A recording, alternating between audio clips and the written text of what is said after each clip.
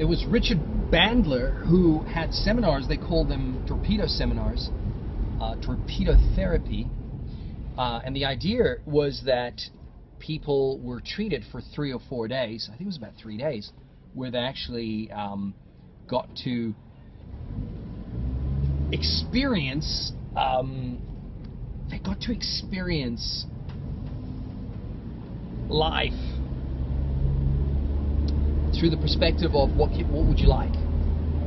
You can have anything you like. What would you like? And he stopped the seminars after a while because he found that people were not asking for anything. They were extremely boring in their requirements of what they wanted out of life. And I'm asking you today. I'm saying, what do you want? What would you like? What do you desire? What do you desire? As outrageous as you would like it to be, people have come to believe that they can't have whatever they like. But you can have whatever you like. You just have to be